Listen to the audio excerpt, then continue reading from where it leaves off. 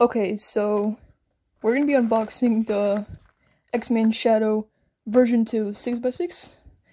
And personally, I was not that big of a fan of the MGC 6x6. It just locked up a lot, and it also popped even after tightening it. And it feels like the layers are just grinding against each other. If that makes any sense. Like it just feels like there's a lot more catching. So hopefully this cube will be better.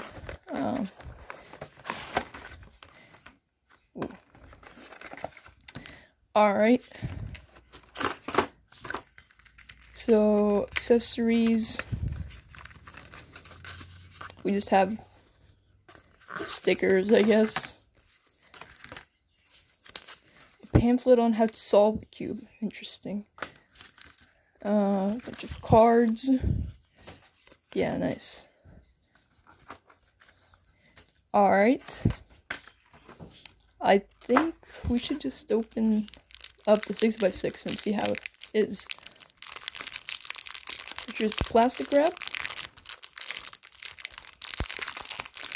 And I will be comparing this obviously to the MGC 6x6, since that one is said to be the best one right now.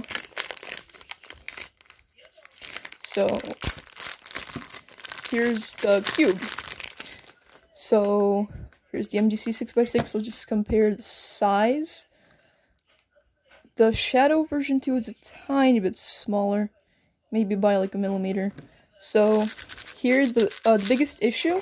Let me just get this out of the way. So like the biggest issue I had with the MGC is just like that. I had way too much pops and like lockups. And also, like, the inner layers were just super unsatisfying to turn.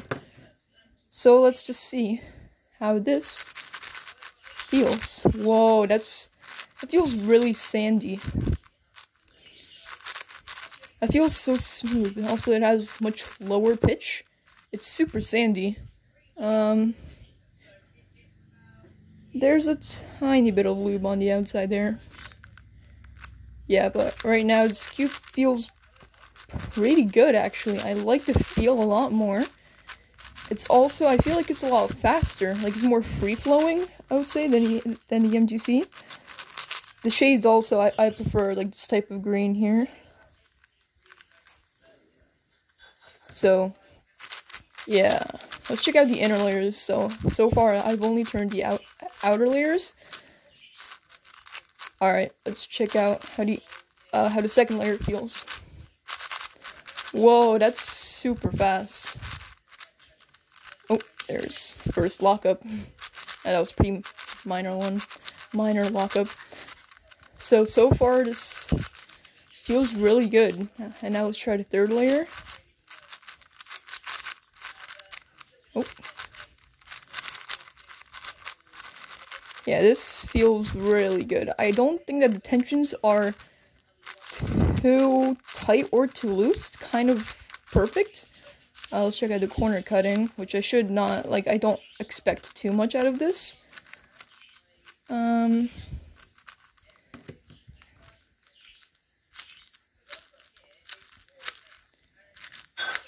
The MGC, I think that the MGC is a tiny bit better at a corner cutting, but when I do corner cut, I sometimes get lockups. And even though the Shadow was a tiny bit worse at corner cutting, then it like never like catches on anything. So right now it's feeling really sandy and really satisfying to turn, especially the second layer, which is, and here like I just always catch, like no matter what. Then it's not as stable of a cube, I would say. Yeah, this is feeling really nice to turn. I love it. So far.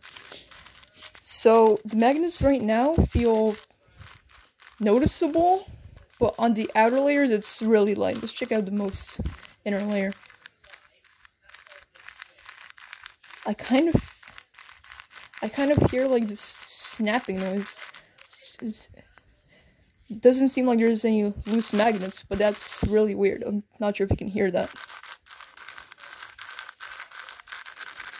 Yeah, but So far, I'm loving the sound and feel of this cube a lot more than on the MGC.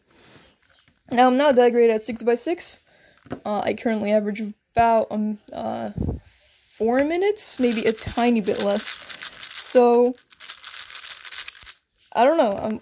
We're gonna have to see which one I feel more comfortable with. But right now, I prefer the feel of the X-Men Shadow version 2. So I think that's gonna be it for the unboxing, because there isn't too much else to look at here. Other than right now, I am liking the Shadow V2 more than the MGC. So I am planning on making like a mains video, like which cubes I use. And I think this cube has a big shot at being my main, because right now I just prefer the turning on this than on the MGC. I'm not saying the MGC is like bad. I mean, a lot of people use the MGC, but the Shadow just feels better now. It's just that, like, the corner cutting is not as good, but that's the only thing I can say that's kind of worse about it right now. Everything else about it just feels really great. So I think that's gonna do it for this unboxing. I will see you guys very, very soon. Bye.